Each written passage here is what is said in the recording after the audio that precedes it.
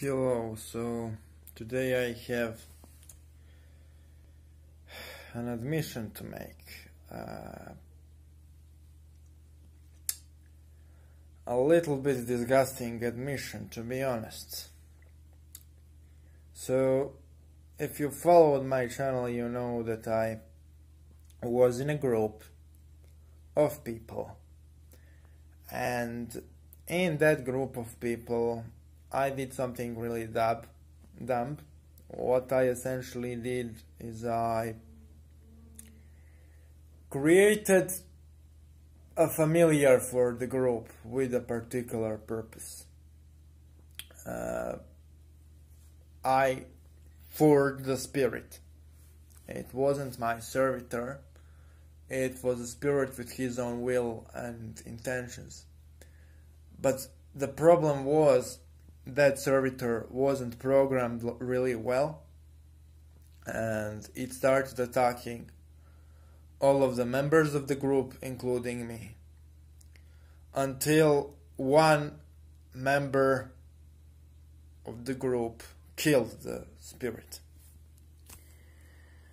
Attacks on me were not so severe, but another members of the group were attacked severely, and one member of the group has an autistic son. Of course, this is all anonymous. I don't name people. I am just telling you what happened. And that child, that innocent child, was affected by my rogue familiar in a negative way. I really was informed about this today, and it got me thinking. Is there any way for sorcerer to kind of undo this, to remove this, to go beyond this? Because all of the things that familiar did, my stomach was somehow willing to process it. But this last thing I was informed about is really something which got me thinking. Is there any punishment for reckless use of magic? Of course, I didn't create a familiar with a desire to harm this autistic kid. But it doesn't negate the fact that child is harmed by the spirit I create. And it really got me thinking, is there any punishment for reckless use of magic, okay? Of course there is, and that punishment is usually administered in the afterlife or after death, and we will talk about in this video about restless dead and purgatorial flames. Now, what are the purgatorial flames? It is referenced in many cultures. It is technically a dimension in which two dangerous restless dead and the parasites are locked, so they cannot harm people which inhabit other dimensions and spirits which inhabit other dimensions.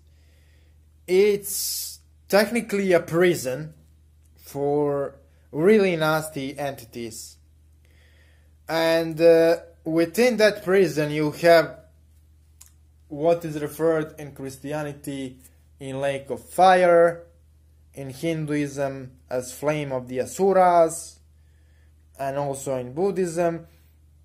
In Slavic religion it is referenced as dead deep, which contains portal to that same realm. In Norse paganism, it is referenced to as the flames of Surtr.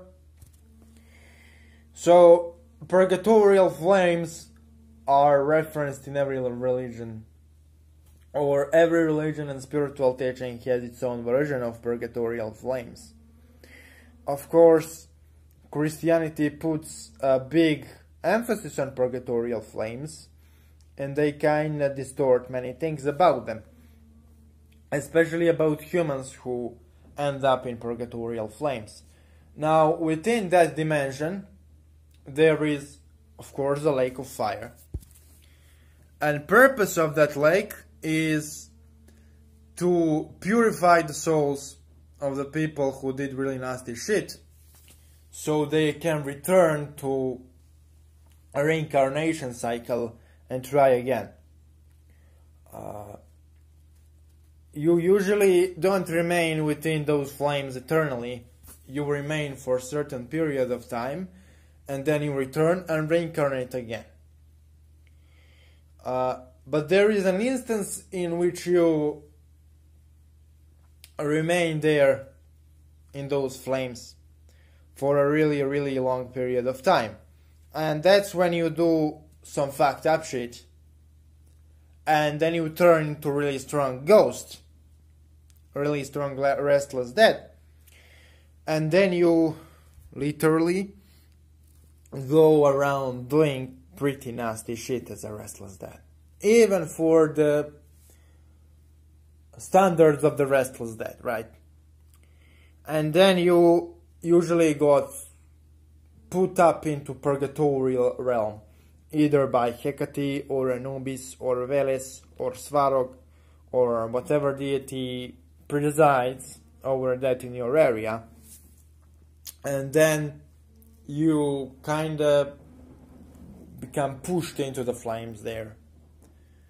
But since you did really fucked up shit as a human, which turned you into malevolent restless dead, and then you did really fucked up shit as a malevolent restless dead in that form, then you really remain for a long period of time there. And Hecate informed me that there is a possibility for a living magician to enter the purgatorial realm, so he can be, during lifetime, purified of fucked up shit he or she did. And I kinda channel a ritual to access this realm and become purified in it. By presenting the energy of that realm, receiving visions of the realm, and then through the guidance of Hekate, be literally burned by the flames of that realm. So that's how you can, while you are alive, purify yourself from your own fucked up shit. Now, I will probably need somebody else's help to do this ritual. I have 2 persons in mind, or 3, both of them severe Hecatean devotees. But really, fucked up shit I did with the familiar got me thinking. Of course, majority of black magicians don't do shit fucked up enough to be in there for a really long time in a purgatorial realm, and especially not in a purgatorial flames, because purgatorial realm has flames on the bottom, but it also has many other realms there, and all of the realms inhabited by the dead are technically connected to the purgatorial realm. And the purgatorial realm and the realm known as the core of the earth are technically the same thing. Now, what other thing got to my mind is when you like